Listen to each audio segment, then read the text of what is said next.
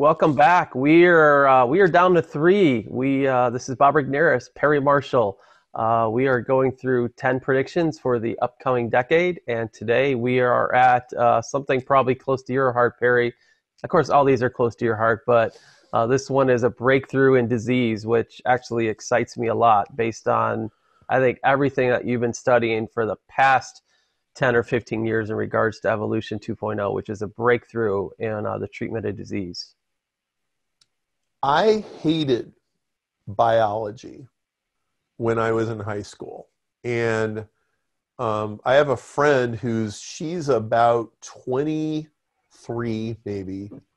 She read Evolution 2.0 and she said, "Thank you for writing this book, because this book, it brought the life back into biology." And she said, she articulated it better than I ever had. She said, "The thing I hated about biology was it was always seemed to be about like dead frogs." Okay. And it was always presented as such a sterile way. And you know what? I think that literally is true. I think the traditional biologists literally did kill biology. In the profession, this is called physics envy.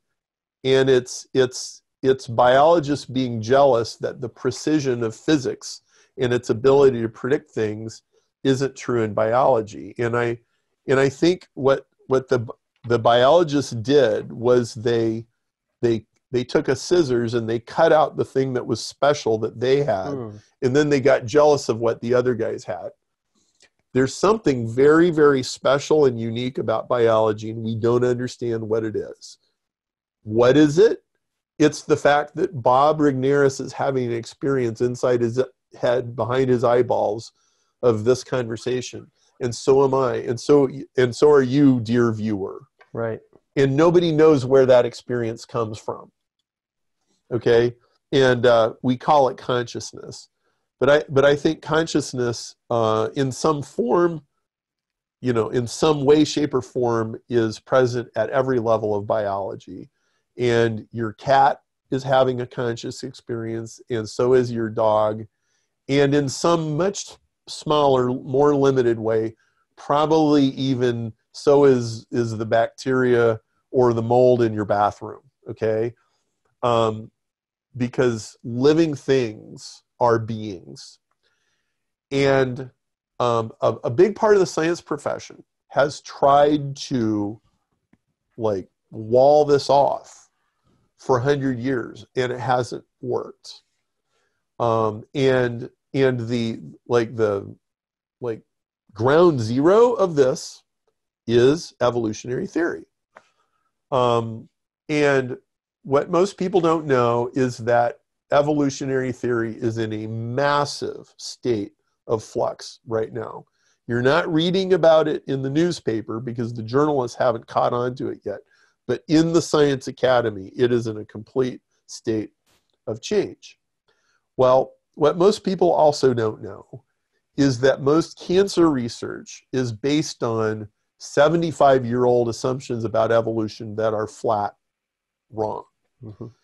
And I know a number of people who are deeply involved in cancer research, and people who take alternative views to this. And what I see coming is a complete sea change in the way we address disease, the way that we address cancer, the way we address evolution, the way we address life itself. And it is all coming to a head, and it's being brought to light by the difference between biology and technology, which is what I was talking about when we talked about the singularity.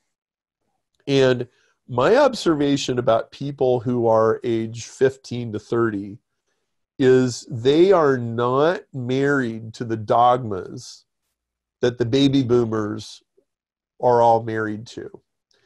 There is a saying in science, it's a very famous saying, that science proceeds one funeral at a time. And it's true. It's true. For science to move forward, somebody who was the king of an old view has to die. Wow. Well, the kings of the old views are dying. And science is going to change drastically. In fact, I'm even making really two predictions for the price of one here. The other prediction is in the next 10 years, there is going to be a split in the science community between people think that's all dead physical laws and the people who accept that life has its own special secret sauce that we're trying to understand but don't. And they're just willing to accept it even though we don't know how to define it.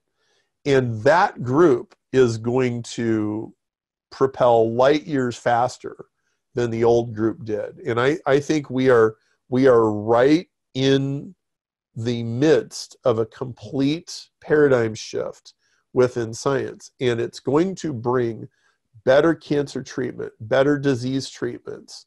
In fact, there's a lot of big breakthroughs that are just around the corner. And the only thing slowing them down is government regulation. I think another huge industry in the next 10 years is going to be medical tourism.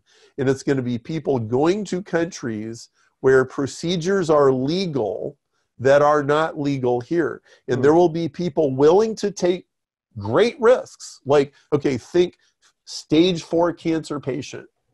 It's like, if you stay here, you will die. It doesn't matter whether you do chemo or not. All right, like your number's up. Go to Bangkok and try something crazy. It's at least, a Hail Mary pass. You're going to see a lot of that, especially with baby boomers who are, getting older now. So actually, and that's they have the financial resources to do it as well.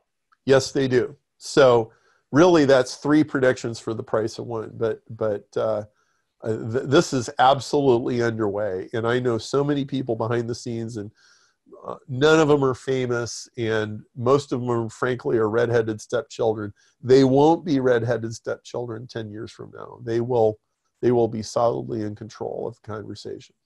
Well, I think this prediction does have a foundation based on the people in the scientific community you already are having dinner with and meeting with on a regular basis, who are part of well-established, well-known universities, University of Chicago, Oxford University, and so forth, who are already influencing the departments at those institutions, and that all flows downhill, I believe. And I think just based on being somewhat involved with Evolution 2.0 and understanding where you started, where we are now, is that this is another one that really, this is kind of an easy prediction to make, and it's probably the one that you hope is most optimistic, because this is really gonna, if this happens in the next 10 years, humanity is going to leapfrog forward in terms of healthcare and things, which is just drastically needed. Well, I have a 4th one for the price of one. There we go. So the university, college education, that whole bubble is going to pop. And when that happens, it's going to take control of science away from the universities. We are in the midst of a major credibility and integrity crisis with our large institutions. All of the large institutions are impossibly corrupt. Okay, so public education, the National Educational Association, the teachers' unions, and all of that, okay, incredibly corrupt, okay? Science is ridiculously bureaucratic, more bureaucratic than most of y'all know, okay? And I'm deep in the trenches with people in the profession. I know about this. And then you look at all kinds of other things like the banking system. Okay, the banking system is corrupt and bureaucratized, and we all know that the government is corrupt and bureaucratized. Okay, so what happens when Occupy Sally Mae happens? Well, all of a sudden, overnight, a whole bunch of institutions lose a lot of credibility and a lot of money and a lot of people, and you're going to have these people spilling out, and you're going to see an uberization of not only food, but even things like science. Like the science has still got to get done, okay? But what happens if science research starts getting done on Upwork instead of getting done through the traditional grant system? Right. Well, I think it's very, very likely that this sort of thing is going to be happening. And so, when you have a disruption or a dislocation, you do not know how many other dominoes are going to come down as a result of that. But all of these things that I've talked about right here they are just bursting at the seams. I mean, it's only going to take like a tick, and then all of a sudden, because the pent-up demand and the bleeding necks behind the scenes are unbelievable. All right. Well, that takes us to the end of number 3. Just 2 more to go. We'll see you tomorrow.